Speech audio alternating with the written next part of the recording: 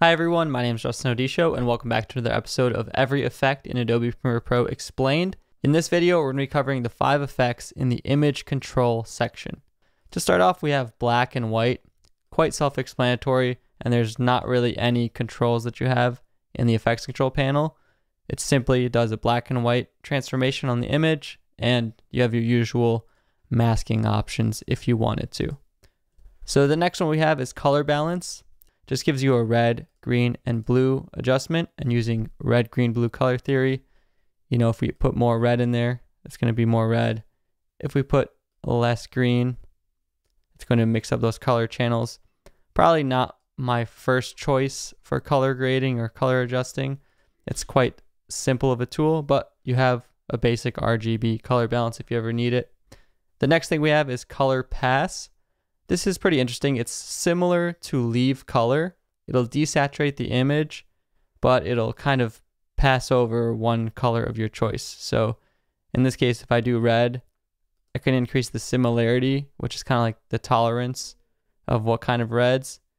And in this way, it'll make everything black and white except for that color. It's a little bit harsher than the leave color tool found under the color correction folder, just because you can't really adjust the softness of the edge when you're doing similarity. But depending on the video clip, it might be useful for you if you need to isolate a certain color. Going along with that, we have color replace. Again, this is similar to something in the color correction panel, which is change color and change to color. But in this one, you can choose a target color and choose something to replace it with. So if we choose everything, let's say in the green section, we can even use the ink dropper to get that exact green, and replace that with, let's say, pink. If I increase the similarity a little bit, you should see that start to happen. But that's the color replace tool. All of these have been pretty simple so far. And then lastly, gamma correction. This just allows us to adjust the brightness of an image. It starts out by 10 by default. You can increase it all the way up to 28 for a dark look, or lower it down to 1 for a bright look.